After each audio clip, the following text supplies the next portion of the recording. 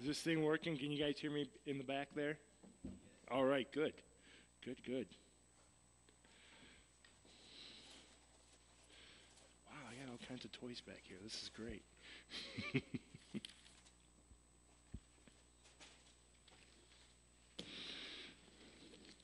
Well, I always like to start off with some prayer, so let's pray one more time. Lord God, we just continue to give this day to you, this service to you. We are just so blessed to be in your presence today. Father, I pray that you just move me out of the way today and let your word speak for itself. Let your word shine through. And Father, we are just so blessed to be with you and together here as a church family, Lord God. And I just feel so blessed to be here today. We give it in your hands. In Jesus' name, amen. Well, good morning. How's everybody doing today? Wonderful. I'm really excited to be here. Thank you so much for inviting me out. Today, I'm going to talk about something that I don't like to talk about ever. And today, this sermon is called From Behind the Shades. And I'm going to talk about the power of confession. And so we're going to take a look at this word, confess. And this is a word that I don't like to talk about because it makes me uncomfortable. Is anybody uncomfortable with the word confess? Anybody? 1, 2, 3, all right, 4 or 5 of you are uncomfortable. Everybody else was comfortable with it. But when you think about confess, what are the connotations that come out from that when you hear the word confess? Yeah, you got to admit something, don't you? Right? What else? You did something wrong. What? Anybody else? Confess. Take responsibility. Absolutely. And those are some, just a few that you guys came up with. Now, we're going to look at the actual definition of confess. And according to Webster's dictionary, it says to tell or make known as in something wrong or damaging to oneself. Or it also means to admit or to acknowledge sin to God or a priest. And the third definition of that is to declare faith in. Now let's hold that one right there for a second. Now this is from today's Webster's dictionary. This isn't the one from way back. This is like an updated version. I found it really interesting that they still have in there, even though it's in parentheses, it says to acknowledge sin to God or to a priest or to a pastor or, to anybody really, or to declare faith in. Now that's something pretty powerful. Is when you look at that word confess, you're thinking about what am I confessing? What am I sharing with people? What is that going to look like? That's a really uncomfortable word. Let's look at the Greek form of this word. How many of you speak Greek? Awesome. That's great. The Greek word, if you can say it with me, it says homologeo. Homologeo. Hey, very good. You're speaking wonderful Greek, and if there's no Greek scholars, no one can tell me I'm pronouncing it wrong. So, but that also means to confess, acknowledge, agree, admit, declare. This can be a profession of allegiance, an admission of bad behavior, or an empathetic declaration of truth. Now, when you look at that, the Greek version, it's very similar to what we understand as confess, right? But it has more than just one meaning. It has several meanings to it. And the one that we look at the most, though, is when we're in trouble, when we've done something wrong. When you go to court, people are looking for a confession. They want the truth. They want that to come out. They want to understand it. So, confess really isn't a pretty word, is it? It brings up all kinds of thoughts. Things that are hidden, that are buried. No matter how hard we try to make ourselves look good, sometimes we would just rather hide that sin within us behind a pair of shades, right? I mean, when we're hiding behind the shades, next slide, please. When we're hiding behind the shades, we tend to, for some of us, it feels safe. Like when you're up in front of a whole congregation of people, you've met some of them, but you don't know any of them. And I've got one I know for sure because she goes to my church, but I won't try not to embarrass her too much. But it's easy to hide behind these because you can't tell if I'm looking over here or if actually my eyes are over here. It's you really can't read what's going on behind these shades. Or we simply, there are people, most people wear them. Why? Because it's sunny out and we shade our eyes from the sun. Rachel, my dear sweet wife, would always tell me, take your shades off inside, because it looked as though I was hiding something. When somebody walks around, I used to, as a teenager, would walk around indoors like I would go anywhere because I just thought I looked cool to wear sunglasses wherever I went. And she's like, honey, you need to take those off. It looks like you're going to rob somebody or something. You just take them off so people can see your eyes. I can't see your eyes, and that would just drive her nuts sometimes. But I obviously won't walk into a bank with these on because they do think you're hiding something or that you're going to rob them. But sunglasses hide our eyes. And the eyes can actually tell you a lot about a person. There is something about eye contact in our culture that tells you that you have respect for the person you're talking to. That brings us, I want to share this idea of hiding from the world. We often will hide from the world a lot of things because we're Christians. We're supposed to have it all together. We're supposed to, you're supposed to live this persona that Jesus wanted you to live. You don't cuss and swear. You don't do this. You don't do that. And you follow all these rules. Sometimes when you're at a funeral, I just did a funeral last week, and there was a lot of people with sunglasses on, and the shades can hide those tears. Now, for a guy, I know guys, and you correct me if I'm wrong, ladies, but ladies are a lot more open with their emotions than we guys can tend to be, unless you're me. I can probably bawl on the drop of a dime, especially when Pastor Marv starts talking about our foster kids. It's such a blessing. But I'm sitting there in the pew going, I'm starting to cry, and I got to get up here and speak. And Rachel goes, it's okay, you got your sunglass sermon. But it hides the hurt. It can hide our anger, maybe. And, like I said before, there is something about us that we don't want the world to know. And when we do that, we hide so many things from people. Sometimes we bury them deep down inside. Sins, lies, failures, weakness, insecurity. We start to feel safe behind those shades. Do we ever do that with our faith? Do we ever do that with our faith? Are we afraid to share what God has given us? This beautiful, wonderful gift of salvation. If you have your Bibles, you can turn to Matthew chapter 10.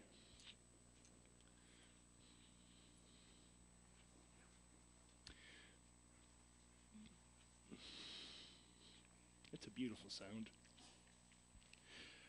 And I'm going to look at verses 32 and 33.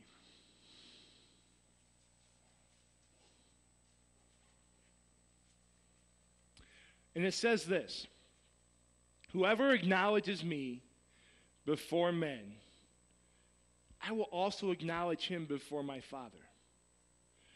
But whoever disowns me before men, I will disown before my Father in heaven. That's a pretty powerful couple verses there. I can actually say I got that from a movie, but it's actually God's word. If any of you have seen the movie God's Not Dead, the whole premise of that movie is hinged upon this particular couple verses, where this young student stands up for his faith because he believes that God is real, that God created everything. And there are students out there in college today who have taken that real same stand and have struggled. I know I'm a youth pastor. I know we've got kids who are afraid to stand up for their faith in Jesus because of what people would think of them. They're afraid. And that's not a criticism of them. We're often afraid.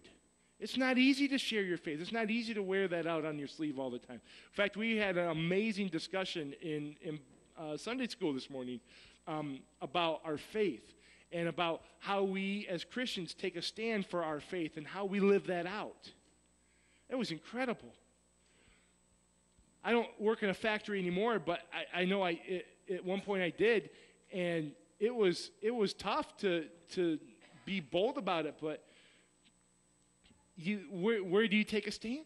You know, where do you live that out? And he says, if you acknowledge me before man, I'm going to acknowledge you before my Father in heaven. Praise God. Next slide. I'm going to talk a little bit about David.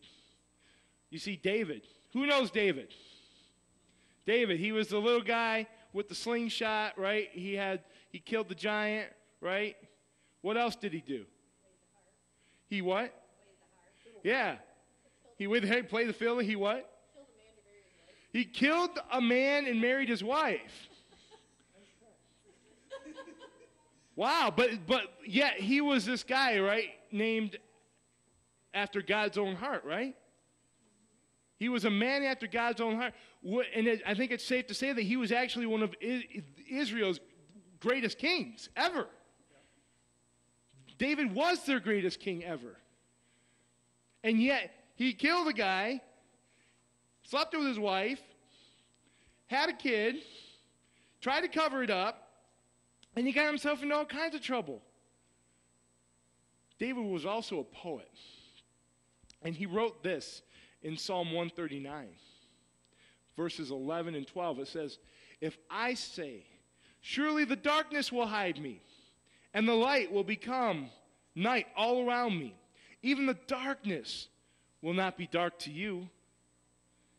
The night will shine like the day, for even the darkness is as light to you."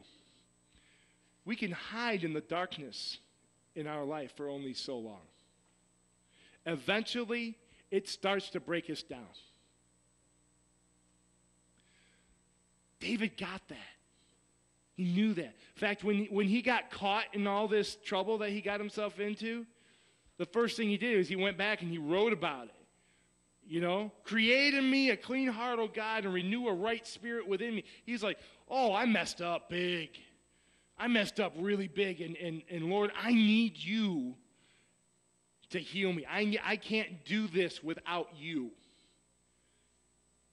And I think that's the reason why David is known as a man after God's own heart, because even though he sinned,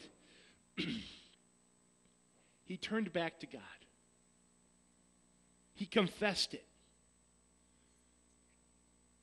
One of his guys got right up in his face and said, hey, this is you. He says, you're the one who do all these things. And David's going, oh, that's not good. Okay, he knows. So, Scripture calls us to confess. Right? Are we called to confess? Say that again. Yes. Absolutely. James also had something to say about that too. He says, therefore, confess your sins to each other and pray for each other so that you may be healed. The prayer of the righteous man is powerful and effective. The prayer of power. So wait a minute. He says, confess to one another. Do we do that? I don't know. I don't know what happens in this church, but do you guys confess your sins to one another? Because that's a little, that's where that word confess really gets uncomfortable. Because how many people do you know that you can trust to confess your sins to? And the silence is ever louder. It's true. It's hard. Why? Because that means people will know stuff about me. That means I might have to be honest about myself. I will have to reveal things about me that I don't want others to know. I might actually have to trust people.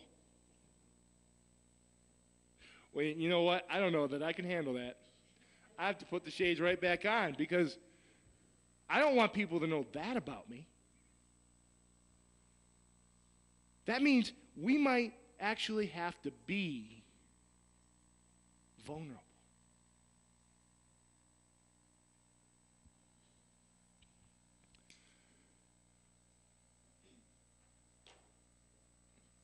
Being vulnerable.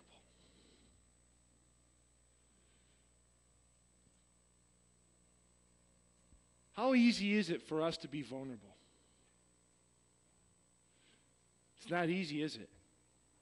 It's tough. Because you put yourself out there and you realize, oh yeah, I'm not perfect. Oh yeah, I do have a lot of stuff weighing on my heart.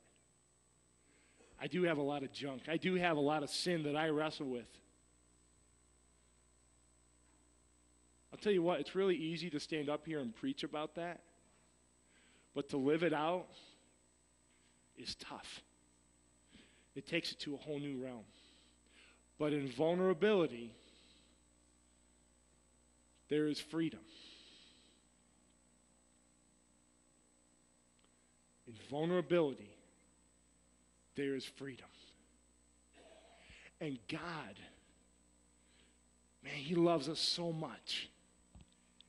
He wants us to be free from the bondage of the sin that we wrestle with every day. That's why God is this personal God. He's not this faraway being that is waiting to strike us down every time we mess up. He's saying, come to me, you who are heavy laden. Take my yoke. Because my burden's easy. And it's light. So that brings us to our another idea that I want to share with you is that there is a freedom in confession. God wants us to be free in our relationship with Him. I mean, if you look back to the Garden of Eden before the fall, right?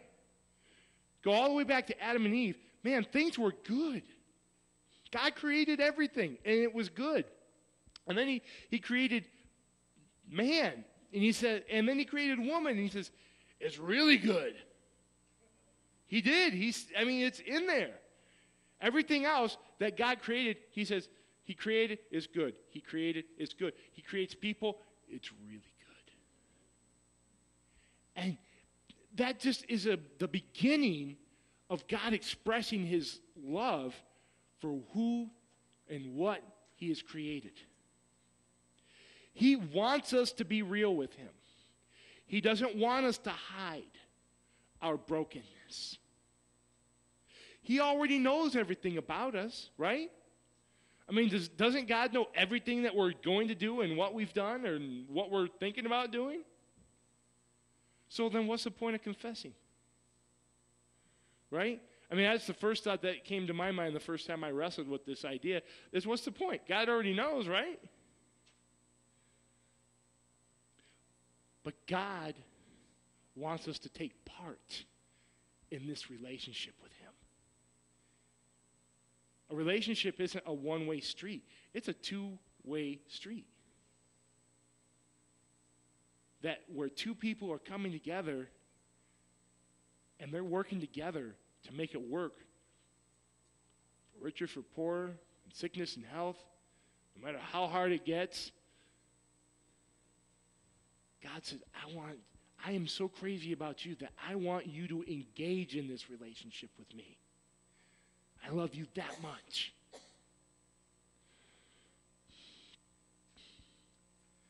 He wants us to be active in this.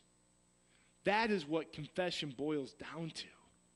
It's not just saying, I'm sorry, I feel bad, or I got caught, and then go back and do it again. Now, that doesn't mean I don't do that. I do that every day. I mess up every day. And I keep coming back. I'm like, Lord, I don't know why I can't let go of this, except that I'm this broken human being who needs you desperately.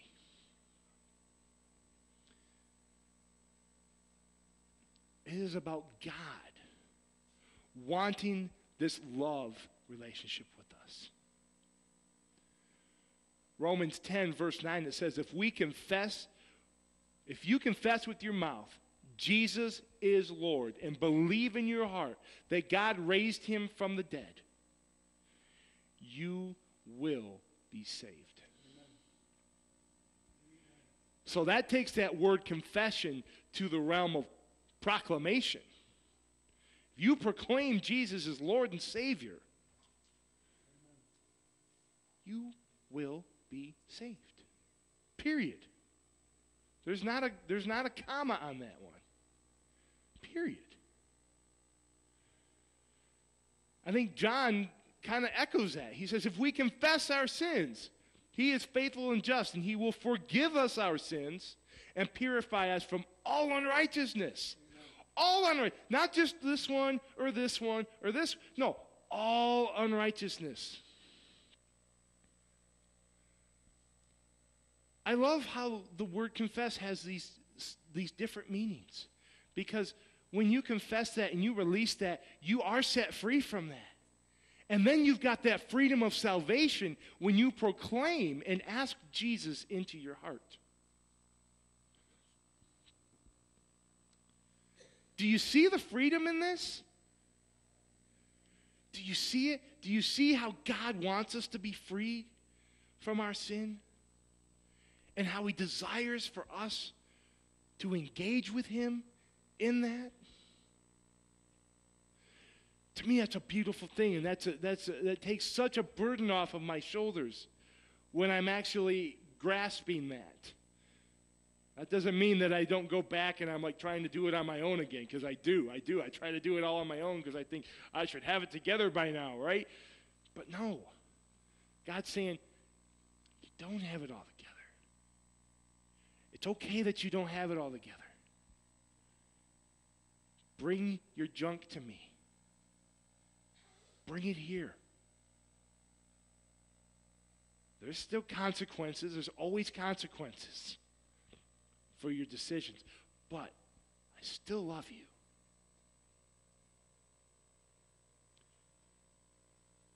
You do not have to be burdened by the past. You do not have to be chained by the lies that Satan keeps whispering into our ears. We don't. We don't have to be burdened by that. We don't have to hide behind the shades anymore. Amen. The moment you ask Jesus into your heart, there is freedom.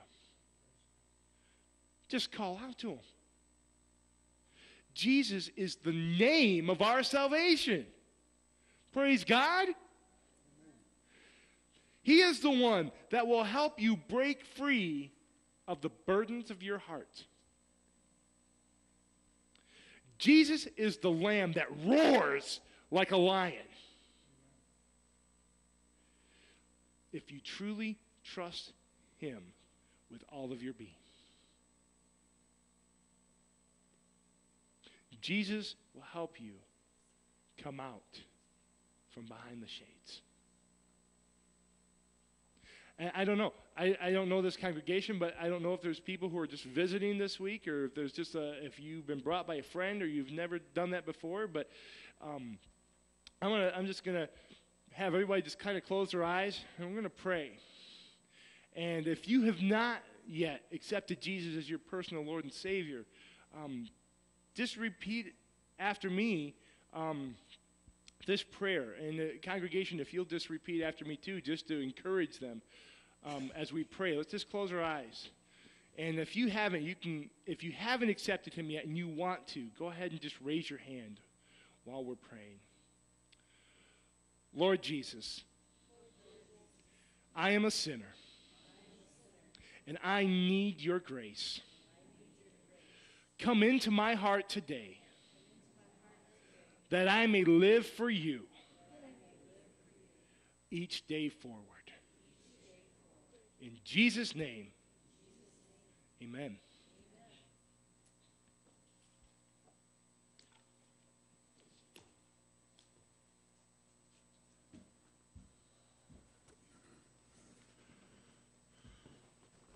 Thank you, Mark. Thank you, sir. God bless you. Good word. Praise the Lord. How many enjoyed that?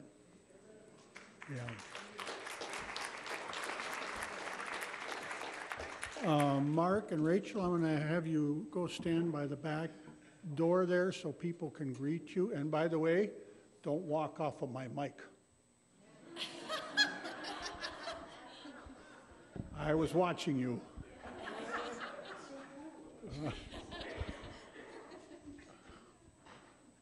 Let's stand together.